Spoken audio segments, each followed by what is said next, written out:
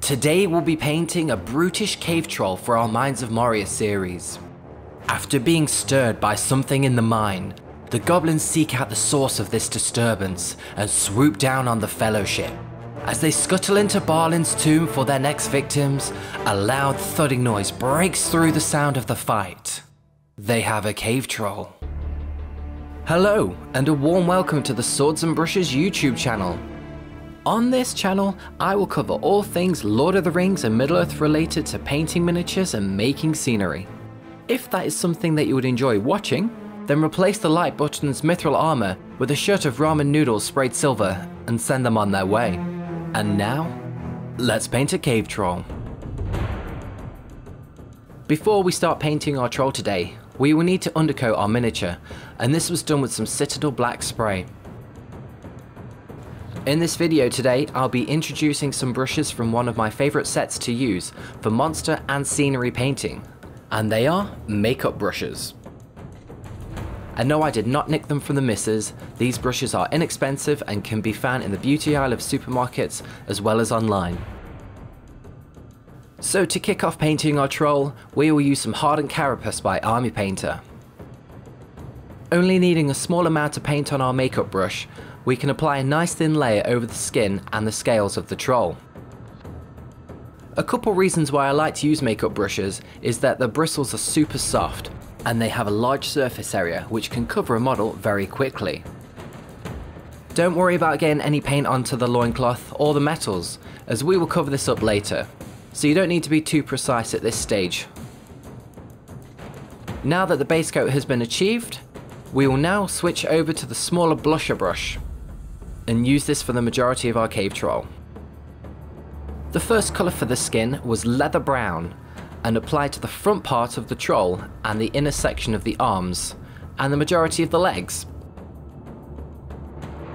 A small amount of paint was applied to our palette.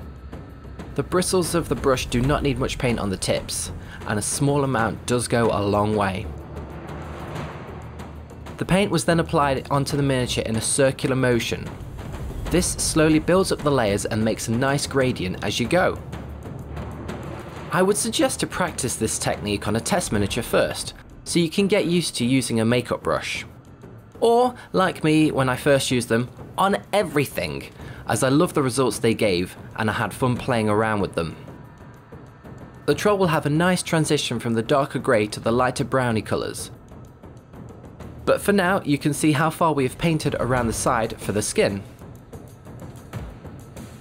Next up, we will use Monster Brown and start adding layers to the skin and gradually make them lighter.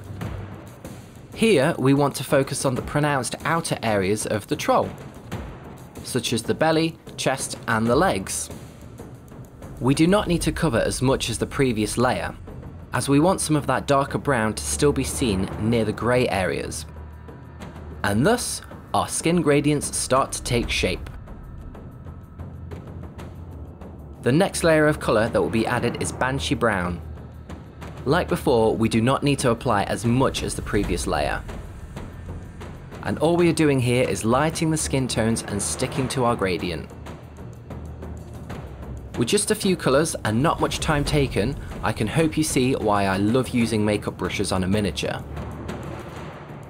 That being said, my question of the day for you is, what techniques or methods do you use which either gives a nice result or speeds up the painting process? Let me know in the comments below and share your insights with the Swords and Brushes community. Now that the skin area has been painted with the makeup brushes, we can move on to the next section, which is the scales on the troll's back. We are looking to create a lighter colour which will sit in between the individual scales here. So by mixing Monster Brown with Quick Shade Wash Mixing Medium as a 50-50 mix, it was applied to the gaps of the scales. Don't worry about getting any on the top areas, as you can use a finger to wipe it away. Using this medium, the paint will dry darker than what it looks like when it is applied. If you want the end results to be brighter, then simply apply another layer after the previous has dried. In this instance, only one application was needed. We will now give the lighter skin areas some definition and colour by focusing on the shaded areas and where the skin fades into the grey. Firstly, we will use a slightly watered down light tone for this. You can see how watered down this is by the glare of the light that I'm using. Doing a thin watered down layer here, you can judge how much you would like to saturate the skin colours. The more light tone you use, the more orangey brown the colour will be at the end. Once this shade has fully dried, then a darker shade of strong tone was used to emphasise the shadows, as well as the areas where the skin starts to turn grey, like on the troll's sides. This is to help the gradient even more. A tip here for speed is to use your finger or a brush to help blend the shade once applied onto the skin. The skin of the troll is looking pretty good, and it didn't take a great deal of time to get him to this point. The skin tones are now more than good enough for gaming, so if you would like to leave it there, then you may want to jump to the Cave Troll Details chapter of this video, which you can see in the timestamps within the description. However, for those that want to take the skin to the next level with the extra details, we will continue. Now we are going to focus our efforts on creating textures and creating detail on the flat skin surfaces. Using Banshee Brown and a dry brush, the paint was left damp on the bristles rather than the traditional way you would use a dry brush, and it was applied in a soft manner. Because the bristles of the brush are quite stiff, we want to create faint streaks of paint, and it will follow the contours of the stomach and the chest areas. We are doing two things here. Firstly, adding a lighter layer of paint, and also creating a faint scratchy look to the surface of the skin. Take your time with this stage. It's better to build up the layers slowly with multiple brush strokes rather than laying it on thick from the start. Banshee Brown was also used to highlight the face with a standard brush. Once the face was highlighted, the same Banshee Brown was diluted with water slightly and applied to the same areas as we covered on the previous stage. This time, thin, faint lines were painted on both the sculpted creases of the skin, as well as making some lines of our own on the flatter, muscular surfaces. We come to finish off this stage by highlighting the legs, focusing on the kneecaps and the ankles, as well as the top areas of the feet. To define the scales on our troll a little bit more, a thin layer of field grey was applied to the leg scales, and the few that run down the arm of the troll. This greeny grey colour was used to make them stand out slightly over the dark grey and the brown tones that we've used so far. And to finish off the scales, a slightly watered down uniform grey was applied only to the top part of each scale as a highlighting colour. Out of all of the steps today, I think this is the longest one. So once you have finished, pat yourself on the back and grab a cup of tea as a treat. The skin is nearly complete, which is great because it's nearly all of the model. The next part will be to finish off the grey areas. Firstly, using a very watered down hardened carapace with a dry brush. It was applied to the gradient area where the grey meets the brown. This will help blend the gradient even more. And like we did right at the start of the video, where we layered the browns, we will do the same thing on the grey. However, just one layer of paint is needed here, which will keep our grey tones dark. So we used a 50-50 mix of hardened carapace and filthy cape, and applied the paint in the same way as the makeup brush earlier, but we used a dry brush instead, as it has a smaller surface area than our makeup brushes, and only the upper sections of the skin were painted, such as the head, arms and fingers.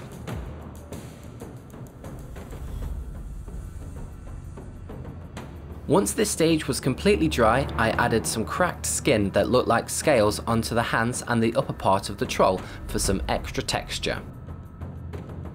After seeing the 𝘱𝘬𝘥𝘆 statue on their website, I love the added details and textures that were sculpted, and I wanted to recreate a small part of that for the cave troll for this video. This was applied with a thin brush and watered down filthy cape. Painting squiggles in random directions, as well as rotating the miniature as you go, this cracked skin texture slowly developed. Once this texture has been applied, the same paint was used to highlight the fingers and the elbows of the miniature. At this point we can leave the cracked texture as it is and it will look perfectly fine.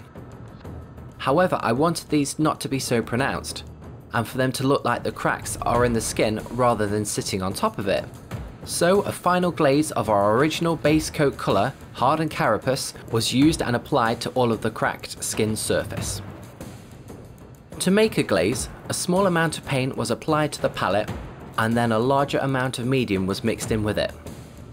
This makes the paint very translucent, kind of like a wash. And for those of you that stuck around to watch the second part of the skin application, I applaud you. I know it seems like a few more steps, but I hope that you can appreciate the added detail that we have done here. Once dry, the cracks look slightly faded, which is spot on. And now, onto the details for the rest of the troll. Mocket's skin was painted into the eye sockets and mouth area to create our shade. And whilst this paint is on our palette, we can add our base coat to the troll's loincloth.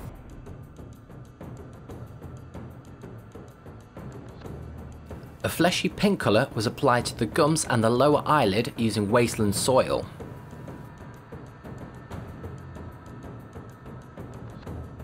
And this was followed up by highlighting the pink flesh with scar tissue. The troll's teeth were painted with skeleton bone. Luckily, he doesn't have too many teeth, so painting them individually does not take long at all.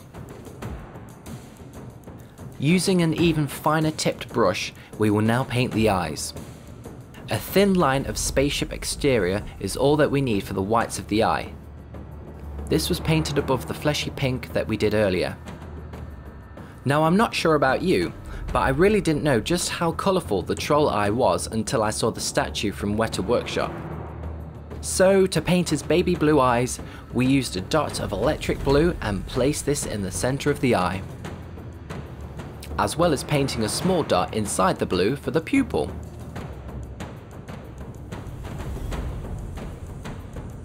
To make the eye stand out more, we rotated the troll 90 degrees and painted thin black lines at the top and the bottom of the eye. The troll's loincloth, or loin rag, was painted with dark tone to create the shaded areas. As this wash takes a little while to dry, we can base coat our metals in the meantime with rough iron. Rough iron is a nice paint to use as it gives a dark base colour immediately for all types of metals, especially silvers and coppers. And this was applied to the chain, neck collar and the spear. The troll can be armed with either a spear or a hammer. For me, I like both options, so I have painted one of each. But let me know in the comments below which is your weapon of choice and why. Now that the wash is dry on the troll's loincloth, we can continue to work on this area. Firstly, to enhance the ragged feel of the cloth, we will apply some fur brown using a dry brush on the upper areas of the folds. By dabbing the brush like so onto these higher areas, it leaves a rough look to it, which is perfect for our troll. Afterwards, we will go over these areas and paint the rough highlights with a 50-50 mix of fur brown and centaur skin. Mixing these two colours together gives a nice lighter tone to the fur brown, and this will become our mid-tone highlight for the cloth. I would say at this point, you don't need to be so precise whilst highlighting here. Imagine that the cloth is neglected by the troll, and it is used for a few different things. To make the highlights a bit punchier, centaur skin was applied to some areas. This brings out the details of the cloth even further.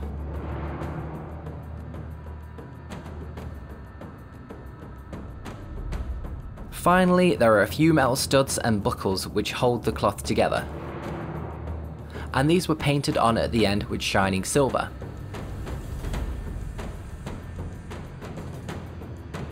And now for the toes and fingernails of the troll. These were kept in similar colours to the skin, so we started by base coating them with dark stone. The nails were given a texture by painting vertical lines to create ridges. Remembering the colours that we used before on our Minds of Moria bases, we want to avoid using greys and skeleton bone for the final colour of our nails, as these will blend in and won't be seen as well. So we will finish off these ridge lines by using kobold skin and applying the paint not as far up as the castle grey colour we used previously, and give it that little bit of transition. A thin line of matte black was applied to the base of the nail to separate it from the skin of the toe. And now for the metals. As mentioned earlier, the rough iron is a good base coat for our metals today. So we shall continue by applying a layer of gunmetal using a dry brush.